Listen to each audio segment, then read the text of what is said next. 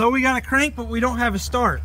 Alright guys, well I know that's not a fun situation to be in. I went over a few things in this video and got the van running again, and hopefully these things can help you get out on the road and running again. First thing I looked at was the fuel. I didn't have a pressure gauge or anything. You can see the mice have gotten here. I thought maybe they chewed up a wire, but all is good.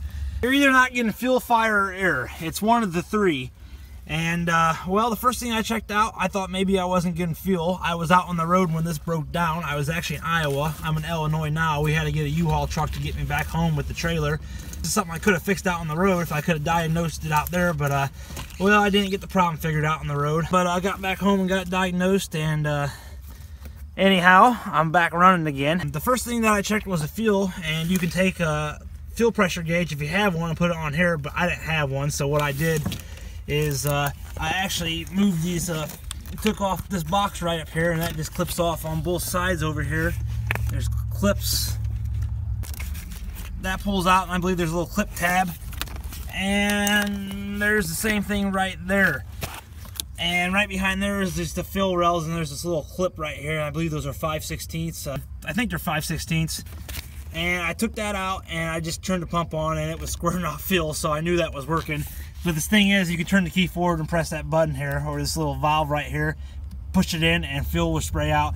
You can get a fuel pressure gauge if you have one. I think it's like 60, 65 PSI is what you're supposed to be getting. Don't quote me on that. I'd have to look that up to give you accurate information on that. But I think it's 60, 65 is where it should be around. I didn't think it was a fuel issue, but I wanted to get that out of the way first. And then what I did is I had a spare spark plug wire right here. A plug wire here to the boot. Grounded it out here on the head, over here on the header or the manifold, and crank, no start. I even got to the point where I was pretty desperate when I was broke down on the side of the road, where I just grabbed the wire and held it. The old key, the crank and turn, and I didn't get electrocuted. I didn't get shocked or anything. I changed out the coil. I have a spare coil. I actually got to take one back now, but I have a spare coil. I bought a new one just in case this one was bad and my spare was bad. But I hooked up the coil, unplugged the coil, and plugged it in, and it doesn't have to be grounded down. You know, it sounds crazy because it is grounded down to the frame, but if you're replacing the coil, you can pull the wire off here in that clip, and I could have a coil sitting right here in my hand, or sitting right up here, and it would run. I've done that test a couple times now, but so I tested the coil. I put a different coil on it, and I tested it, and it was still doing the same thing. It wasn't starting. So I knew it wasn't the coil. That wasn't the problem of the spark. So I came over here to the ICM, which is stands for Control Modular, I believe. Put a new one of those on, same problem. It was still cranking, no spark. I didn't hook the plug back up to it, but it wasn't firing, so I knew I wasn't getting spark. Something else that I also did, this is I've had this problem before in the past.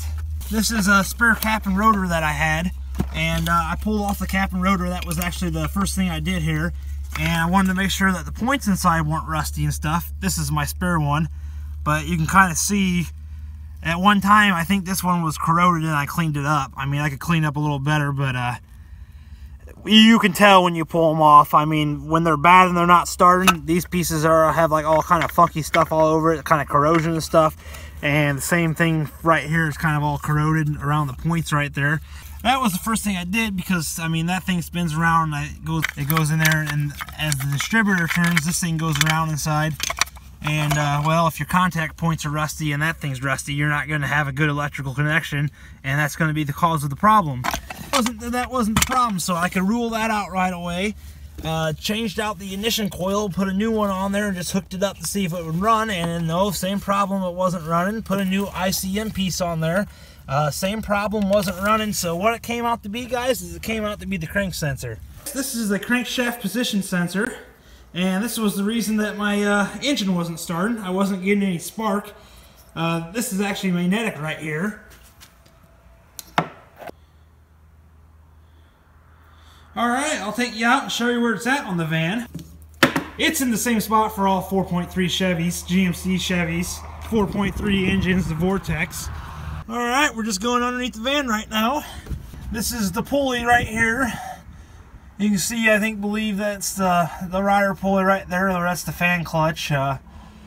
Anyways, you got the oil pan right here. If you just come back from the top of the oil pan and you get right behind the pulley here, right here, that is the crankshaft position sensor, and it's just one bolt holding it on, and then you got a plug-in sensor right here. It's just a little bolt right there, and yeah, that was the problem why my van wasn't starting. Alright guys, that's definitely not a fun situation, and I hope this video can help you out and get you back running and on the road again.